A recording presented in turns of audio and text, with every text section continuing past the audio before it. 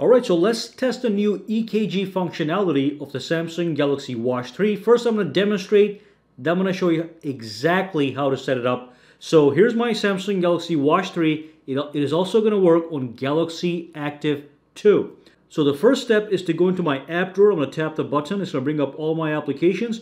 And then scroll over all the way to, let's see, the Samsung Health Monitor application, which is going to appear in your phone with the latest update. Okay, so when you go inside, it's going to give you a quick warning. It's going to say, let's see on the top, make sure the watch is snug on your right wrist. All right, and then I'm going to go down. I'm going to tap OK, and the EKG or ECG comes right up. It wants me to rest my finger lightly on the top button.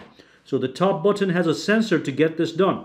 It takes 30 seconds to take the measurement. Okay, it's going to show you on the screen. There we go.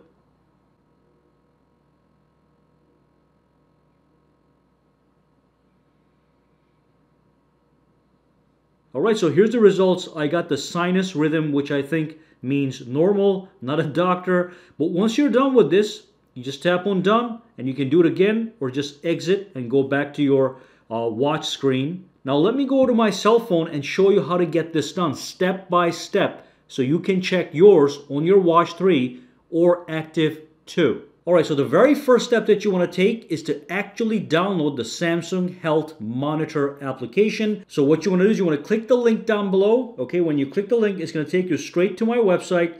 You want to scroll down just a little bit, okay? And under download, you want to click on the link right here, and that's going to take you to the store. And once you're in the store, you can download and install the Samsung Health Monitor application. Now this application is going to help you actually read the ECG or the EKG off of the phone. Here's one example that I just did earlier. It gives me all the details on the phone, and I can share this report with anybody that I want. Alright, step number 2, you want to make sure that your watch is in fact up to date. So the next step is you want to go to your Galaxy wearable application, which you should already have installed, and you want to go down. You want to make sure that you check for the watch software update. Tap on here, choose whatever device you want to use, Galaxy Watch 3 or Active 2. Go to watch software update and make sure you tap on download and install, and get this message that says you do have the latest update. Your software is up to date. Once you do that, that application that you just saw in here, the Samsung Health Monitor application, is going to show up automatically. All right, and that's all you're going to do to set this whole thing up. Just one thing to remember, when you launch this application for the first time, it's going to ask you to enter your name, your date of birth, and stuff like that. Nothing major, just like here.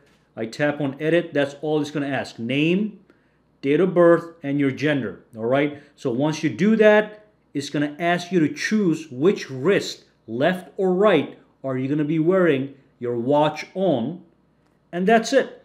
Then every time you want to measure your ECG, you simply go to your watch, you go over to the Health Monitor application right over here, you tap, you go inside, all right, it says make sure you're snug, you tap on that as well, and then do the same thing I did earlier. Just place your finger here very lightly, and it's going to start the process. It's going to take 30 seconds. Just make sure when you're doing it, you lay your hand on the table and you're calm and collected. And that's it. Once the reading is in fact complete, you can go into your Samsung Health Monitor application, and it's going to give you your latest reading right over here, and you're good to go. Very easy to use, very useful feature, as long as you're not the anxious type. If you're the anxious type, just stay away from this application.